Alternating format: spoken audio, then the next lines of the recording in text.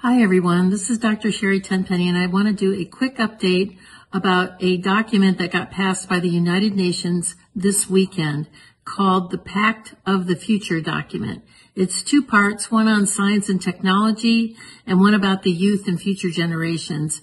It is quite egregious, and it was done by a procedure called the silence procedure, which makes it a pact.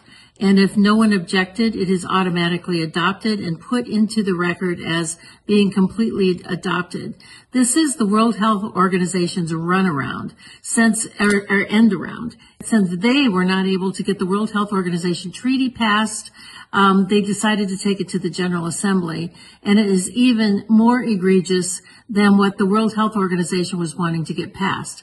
Let me just read you something really quickly about what is inside of this pact that is now being accepted by 193 nations around the world and equally open-armed accepted by our current administration.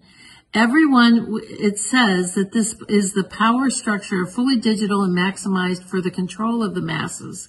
Everyone will be expected to have a biometric digital ID that marks them not just as citizens of an individual country, but as a global citizen. So anytime you hear global citizen or anytime you hear sustainability, think that this is an egregious thing that's happening at the level of the World Health Organization and the United Nations. Anyone that has a dissonant opinion will be labeled as misinformation, disinformation, or malinformation and memory hold. Perpetrators for unapproved information will be fact-checked and punished by the system, which will be operated and enforced by artificial intelligence.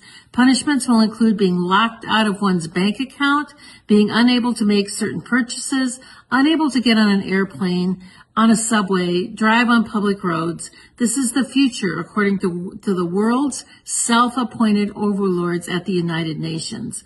These are unelected bureaucrats that are making decisions about our country, our sovereignty around the world. Nothing could be more important at this point in time than to get prepared.